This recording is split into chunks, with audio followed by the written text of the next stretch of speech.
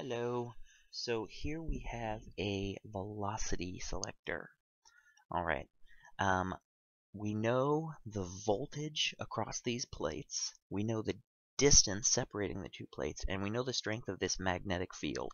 Now, this magnetic field, it's from something else that's not in the picture. It's not being caused by the plates or anything like that. Okay, so, but there it is. And my question is, what velocities will this thing select? Alright, so just to review, or if you've seen this before or not, what a velocity selector does is it takes, I'm going to draw another picture because I don't want that one to get messy. So say you've got some charged particles coming in, bunch of different ones, so Q, another velocity, coming in at different velocities, and some of them, because of the forces involved, will be deflected in some manner. They might hit the plate, they might do that, and only an exact right speed will be allowed to pass right through. Alright, so we are to find what is that velocity for this particular velocity selector. No, given that we know these things listed, I don't feel like making up numbers. Okay, so one velocity is going to get through, and we want to find what that velocity is. Okay, let's get to it. The way that you want to solve this is, well, think about the forces. If some charge is going to manage to pass through undeflected, then that must mean that the forces on it are balanced out. Let's do a free body diagram of this little charge I just made up. So here he is. There are going to be some forces on him, right? He's a charge. Let's imagine it's a positive charge for the time being, with velocity in this direction, and the magnetic field is into the page, right? Or the computer screen, rather. If you use your right-hand rule, we've got the velocity is pointing to the right, the magnetic field is pointing into the page, so the magnetic force on this positive particle will be upward. Okay, so right-hand rule stuff, right? Now, it's also going to be subject to an electric force, right? Not from the magnetic field, but the fact that it's inside of this charged plate thing. The plates are going to create a electric field, right? Electric fields point from positive to negative. So let me draw in some of these lines. See, the pictures are getting crazier all the time. So it's a uniform electric field, all right, because it's from parallel plates. And so a positive charge that's sitting in a downward facing electric field is going to have a downward electric force on it. Alright, and we'll be neglecting gravity. You usually do for a velocity selector. Okay, so if this thing's not going to be deflected, we must have that the sum of the forces in the y direction here are 0. Otherwise it would be deflected in some direction or other, right?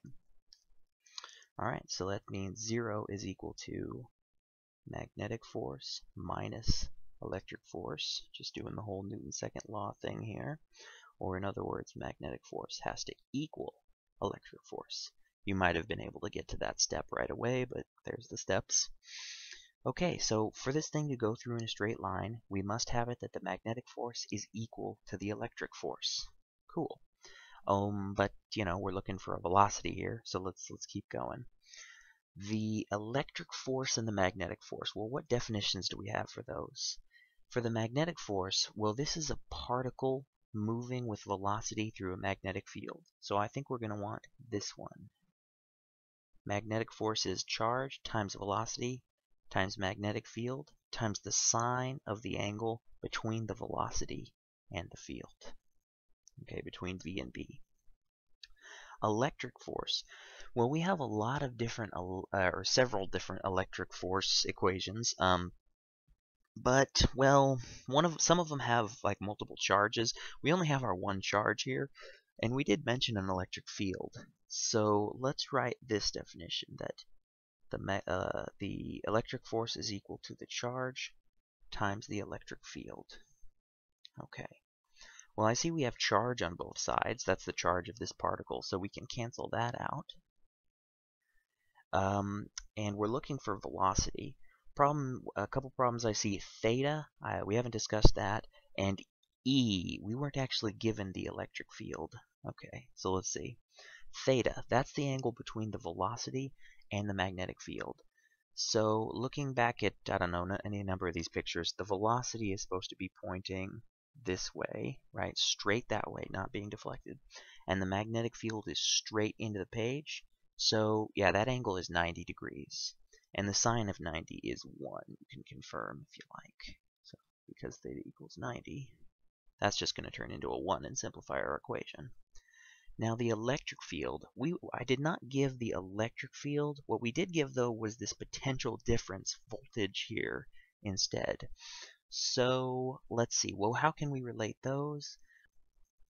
For a uniform electric field, we know that potential difference is equal to the field times the distance through that potential difference. So that is the plate separation distance in this case. The battery is attached to one end on the negative plate, one end on the positive plate. So the distance associated with this electric potential is D here. Okay, and that's for a uniform field, and we know it is uniform because I said so.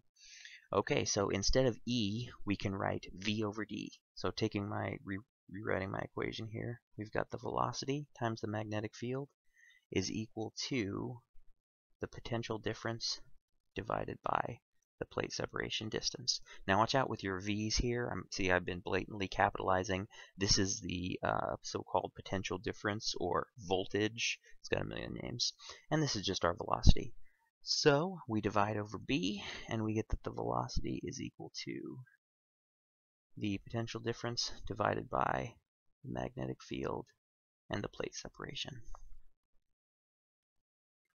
Okay, so something interesting to note here is that the charge canceled out, right?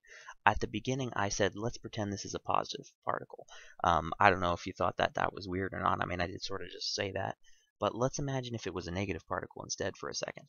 Well, if we instead did this free body diagram, scooch this over, for a negative particle, still, we still have the velocity in the same direction. The negative particle, well, that by the electric field would cause the negative particle to go up. But your right-hand rule is, well, the right-hand rule with the magnetic field, that's for positive particles. So, I don't know, you can use your left hand for negative particles, or you can just use your right hand and then reverse your answer. Either way, the point is the magnetic field would cause the negative particle to have a downward force. And it doesn't really matter. At the end, we still get to that these two forces have to equal each other, and then the charge cancels out the equation, and it's all good. So this is the velocity selected for down here, the velocity selected for by this velocity selector.